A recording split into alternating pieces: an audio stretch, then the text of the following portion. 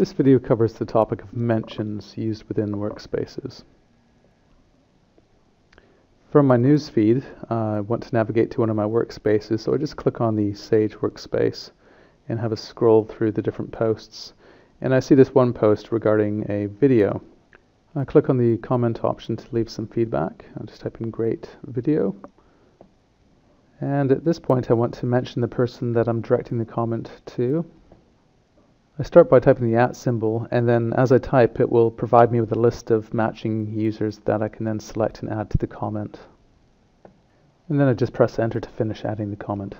So we can now see the mentioned user has a hyperlink, and by hovering over with the mouse we can get a pop-up to get a bit of detail, and then click on the actual link to take us to that user's profile. Now once a user's been mentioned in a post or a comment, they'll be sent a notification. So here we see one that was sent to myself, and each notification will provide a link to the profile of the user that sent it, the workspace where the post or comment resides, but I can also click on the time at the top to take me to that particular post. I can now see the comment where it's mentioned, and I'm just going to give this a quick like.